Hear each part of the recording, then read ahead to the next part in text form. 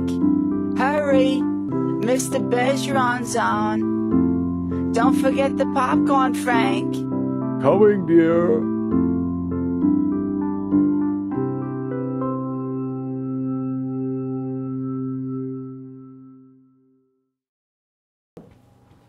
Hi, everybody. My name is Alice Daniels. And you have to talk loud. Can you hear me?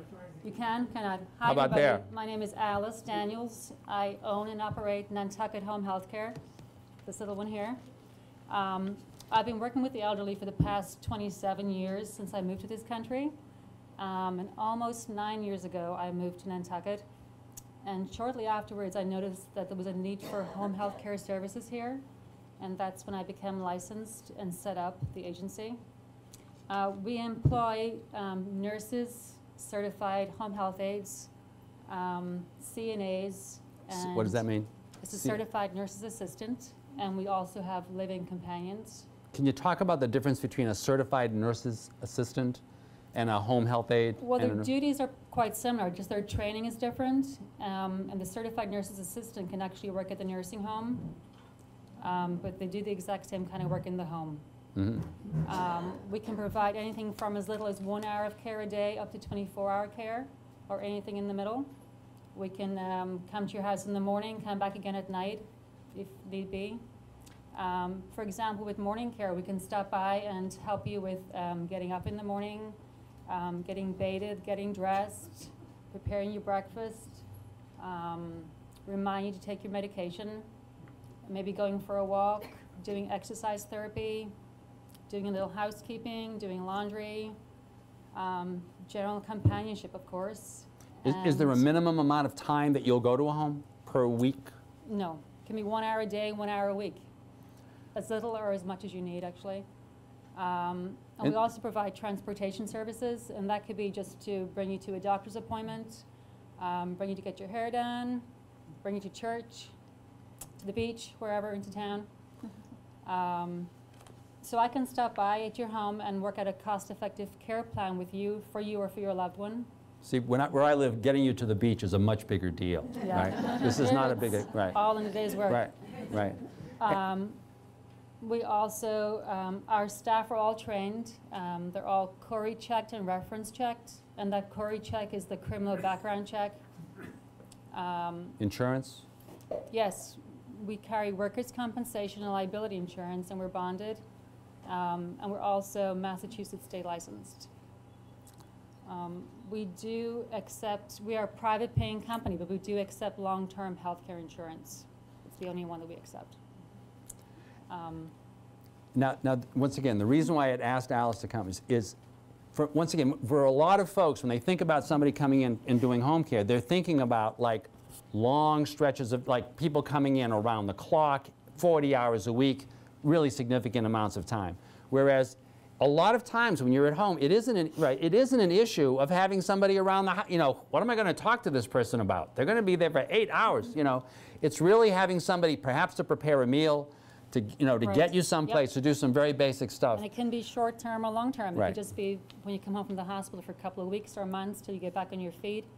And then we can always reduce the hours, or you say bye-bye to us. Just depends on the time, how you're feeling and so forth. So we are the only home health care agency that's actually located on the island.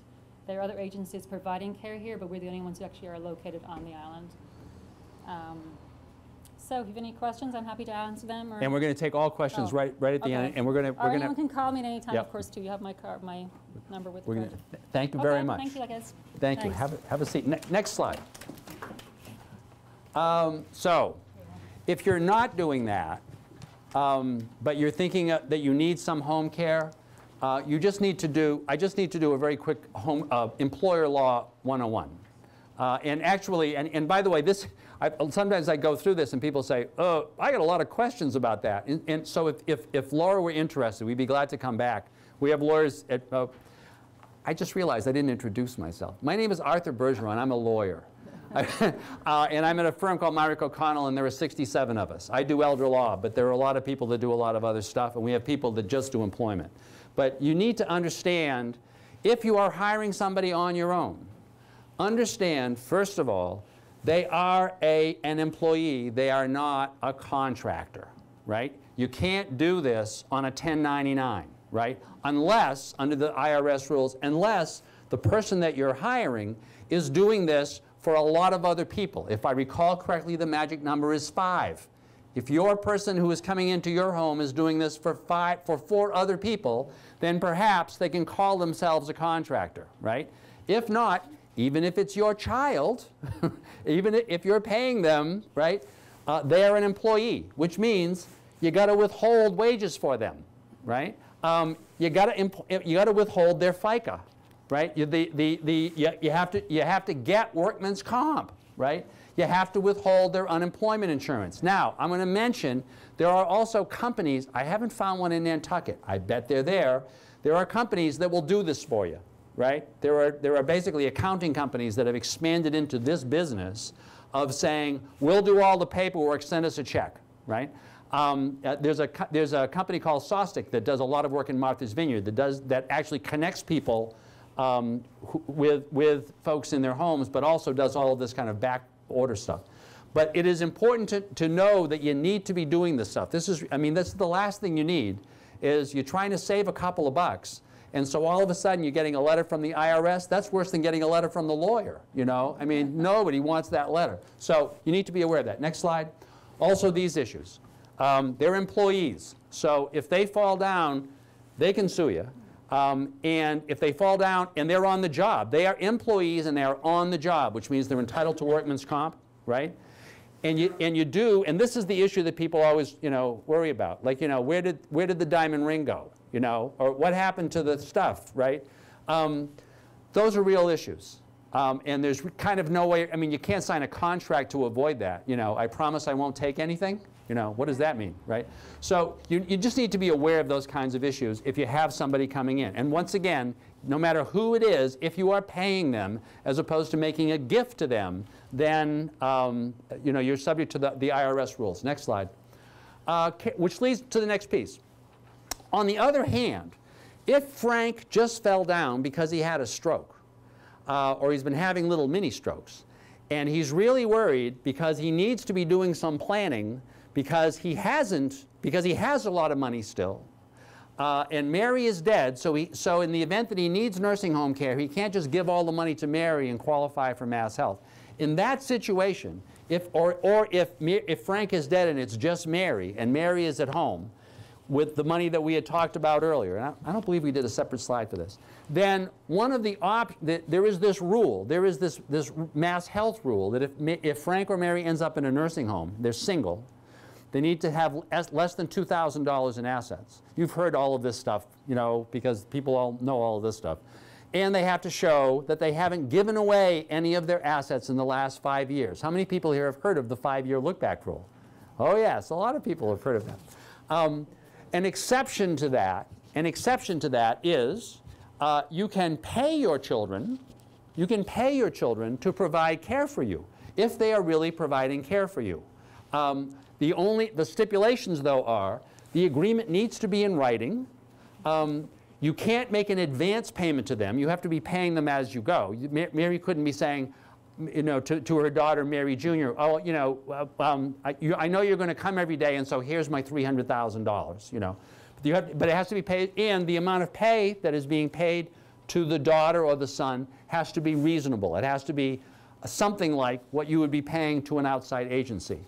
If Mary or Frank were doing that and paying one of their children and then ended up in a nursing home, then those payments would not be considered gifts and therefore would not have to be returned and paid to the nursing home if they were paid within 5 years of the day that the person ended up in the nursing home.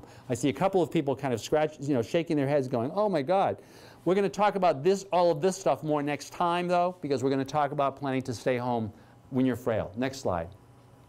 So we covered a lot of ground. I wanted to leave enough time for questions, but once again, the goal of this exercise is you want to be sleeping well at night. And I guess I'm just suggesting to you that if you are feeling basically okay and you're at home and things are fine, there are a few things that you ought to do. Otherwise, you should not be sleeping well at night. One of them is once again having that list of drugs, you know, the list that you could bring with you if there is an emergency, right? Another is being, close to a family doctor or a geriatric care manager or a nurse, somebody who, if you're going through this, is going to be able to help you and give you some independent advice.